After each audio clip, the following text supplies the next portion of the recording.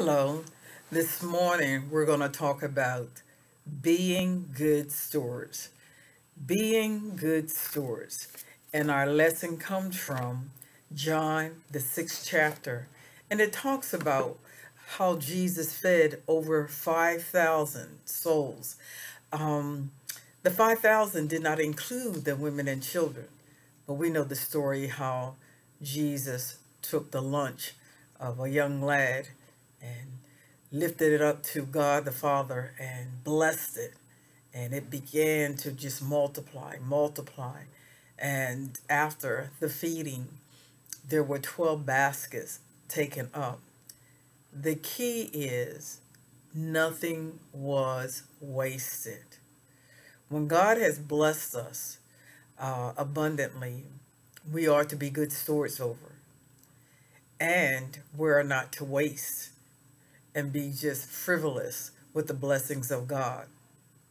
If we have more than what we need, then ask God to show you someone that may benefit from the overflow of your blessings. I am at awe to see how many of us have more than enough in our closets, in our pantries. God has really been good to us. And I'm sure in our community, we know maybe a family or someone that could benefit from us, giving or helping. So the key is if you are short of blessings, take the resources you have, lift it up to God, and begin to ask God to bless it. And just like Jesus did with just a few loaves of bread and fish and was able to feed over 5,000, God will let our resources, no matter how scarce they are, to begin to multiply. And before we know it, we will have an overflow and begin to be a blessing to others. The key is always be a good steward of whatever God has given us. And that means taking care of everything God has given us. Don't take for granted that we have a roof over our head or that we have more than enough clothes to put on our back or even more food that we could ever eat.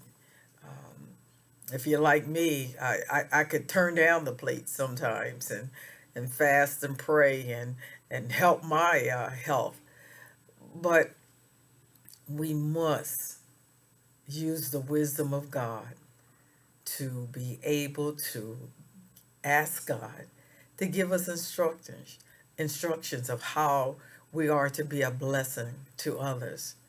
Uh, I'm amazed that there were 12, not only 12 baskets, uh, left, but there was more than enough to feed the disciples for that week probably. And it's a miracle story, but at the same time, we are to use the examples of Jesus when it comes to us wanting to be blessed. Make sure that we have a giver's heart. Give, God tells us in many instances, and it shall be given unto you, pressed down, shaken together, and running over. Will God cause people to give unto us more than what we can ever imagine, more than what we will ever need. So therefore, we have to have a giver's heart. And that's part of being a good steward over the things God has given us.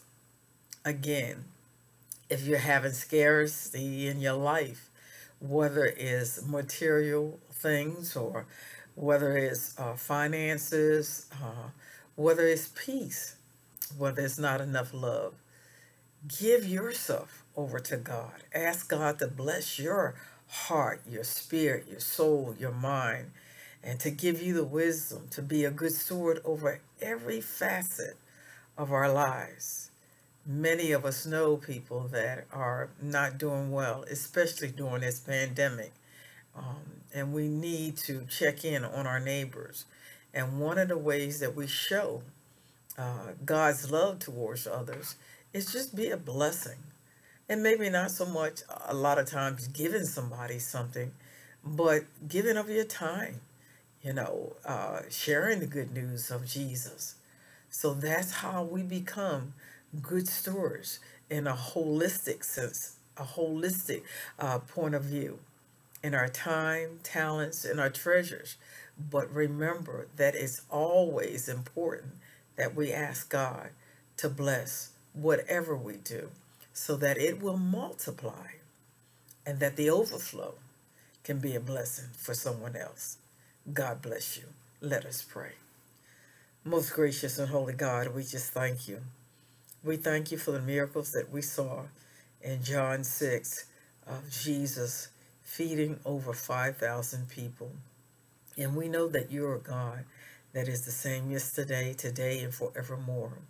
So we know that if we follow the example of Jesus and lift up our resources to you, we lift up our lives, our souls, our bodies, whatever life affords us, if we lift it up to you and ask you to bless it, that we will have an overflow as well and be able to be a blessing to others. Teach us to be a giver, to know that as we give, you give unto us, and know that it's a blessing to be able to give. This we pray and give you glory for Jesus. We give you glory for the lessons that we learn. We give you glory that you're going to give us the wisdom to be good stewards over the blessings you give us. This we pray in Jesus' name. Amen. So remember, ask God to bless whatever resources you may have, whatever you may need. God is able to multiply it, that not only it will bless us, but we will have an overflow to bless others. God bless you.